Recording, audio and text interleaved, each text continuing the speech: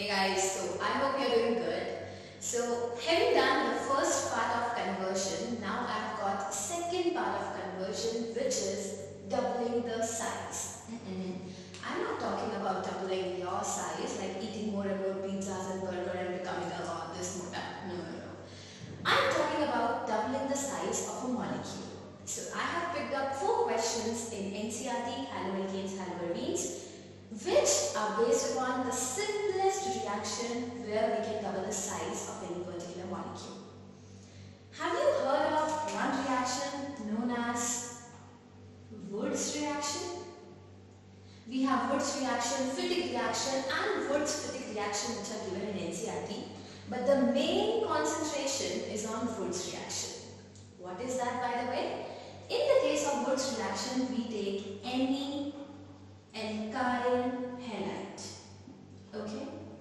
We reacted with another molecule of same alkyl halide. So I have to take 2 molecules of the similar alkyl halide. And we have to do the reaction in the presence of sodium. But the medium that we have to take is triether. It is mandatory, it is compulsory, it is maha important to mention triether as a solvent. Okay? Now what will happen, and we have to take 2 molecules of sodium. So what will happen? It will take 1x from here, 1x from here, will get converted into 2 sodium halide plus these 2 R groups will join with each other. Okay? And this is what we call it as Wood's reaction. Fine? So if there are 2 carbon atoms here, 2 carbon atoms here, so the final product will be 2 plus 2, 4 carbon atoms. Understood? Now we will be using just this particular reaction to see can we answer the conversion questions easily or not. Okay? Let's start with the first question. Again, I have written here in front of you all the 4 questions that I picked from NCERT. Starting with the first question, chloroethane to butane. Let's see. First I'll write. I love writing this thing. Chloroethane, 2 carbon atoms and 1 chlorine atom. And I have to convert it to butane. CH3, CH2, CH2, CH3. The first thing that should come to your mind is this thing belonging to this type which I am talking about? How many carbons? 2. How many carbons? 4. Yes, so we can go for doubling the size. Again, not our size, the size of the molecule. So how to do? We will be taking CH3, CH2, Cl and we will be adding 2 molecules of sodium. In the presence of dry ether, another molecule I have to take chloroethane, simple. Now these 2 Cl and Na will join together and they will go away to form 2 NaCl plus this 2 and this 2 will join together to form CH3, CH2, CH2, CH3 which is N-butane. N stands for a normal, a straight chain. Did you get the answer? So we can see chloroethane can be easily converted to butane. Done? Move to the next question. Let's talk about the next question, which is 1 chlorobutane converted to octane. Let me write it. 1 chlorobutane, CH3, CH2, CH2, CH2, Cl. And this has to be converted to octane. Now see, I am very lazy person. I really don't like writing octane like CH3, CH2, CH2. I will not do that. You are smart enough to do that. So I'll simply write it as CH3, CH2, 6, CH3. Why did I write it like this? Because 1 plus 1, 2 plus 6, 8 carbon atoms are there, which is octane. Right? Now first let us figure out whether this is belonging to this type or not. 4 carbon atoms getting converted to 8 carbon atoms. Obviously this can be done with Wood's reaction, right? So what we will do? CH3, CH2, CH2, CH2, Cl plus 2 Na plus Cl, C. You can easily write it now. I am writing it like this just for saving time. If I just do the reaction like this is wrong. Why this is wrong? Because I told you it is mandatory to write dry ether. Without this solvent, the reaction won't occur. Something else will be formed. Okay? Now, if these 2 combine with each other, overall we get CH3, 1, 2, 3, 4, 5, 6, 7 and 2, 3, 4, 5, 6, 7. One extra.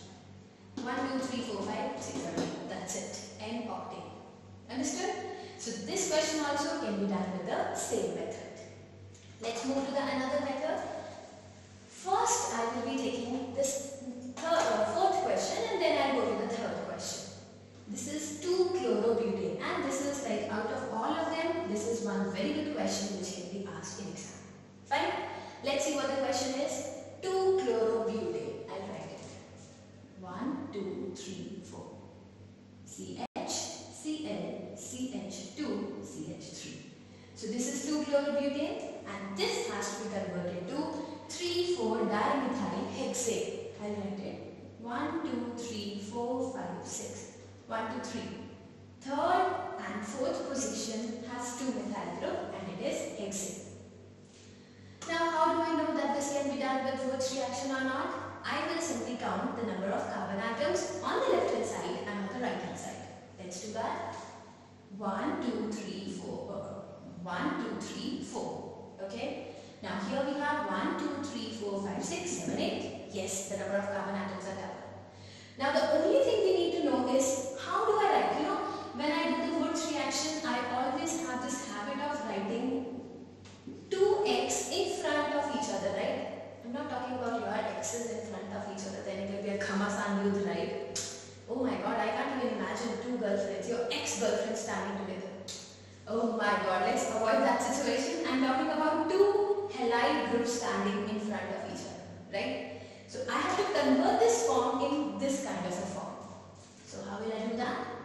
CH3, CH2, CH. I'll take the CH3 at the bottom and I'll write Cl here. Now I'll just copy paste it in this direction. Plus 2Na plus Cl, CH, CH3, CH2, CH3. Again, dry ether. You don't write dry ether, you get 0. I'm telling you. So better write dry ether, okay? So this is go away, leading to the formation of CH3, CH2, CH, CH3, CH, CH3, CH2, CH3. Ooh, nice. We got the answer. Understood? So even this question can be done with this method.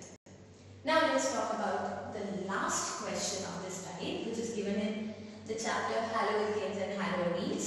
And the question is, I have to convert benzene to diphenyl. First of all, many students have no idea how to write diphenyl. You know what they do? They write, okay ma'am, this is benzene ring. This is another benzene ring. So they call it as diphenyl. This is wrong. This is not diphenyl. This is naphthalene. So we draw benzene with one single ring. If 2 rings are joined together, these 2 carbon atoms are joined to each other, this is naphthalene. And further, if suppose I join 3 rings together, this is anthracene. Okay, I am not asking you in the question how to convert benzene to naphthalene or naphthalene to anthracene, so do not get confused. The question is how to make diphenyl. Now let me tell you the answer. First, we should know what the question is, right? So the question is how to convert benzene to this thing. This is known as diphenyl. Now this I have not written symmetrically. If you want, you can write it symmetrically. Otherwise that was also correct, this is also correct. So how to convert this to this? Question number 1.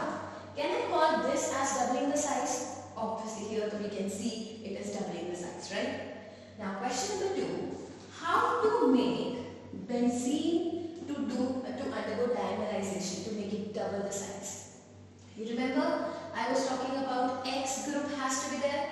Now in the chapter, what was the chapter GOC, you have studied grade 11. There are few reactions of benzene which are known as electrophilic aromatic substitution reaction. Do you remember electrophilic aromatic substitution reactions you did in grade 11?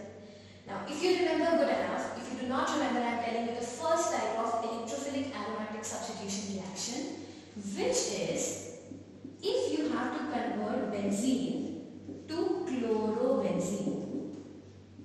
I have to introduce one halogen here onto the benzene ring. I will add Cl2 in the presence of anhydrous AlCl3.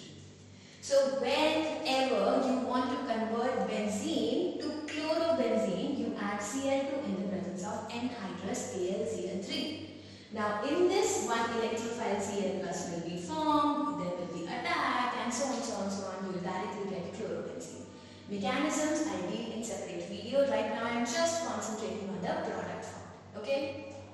So now I hope the question is clear. First we will take this benzene which is given to us. We will do chlorine in the presence of anhydrous AlCl3. I will get chlorobenzene. Done?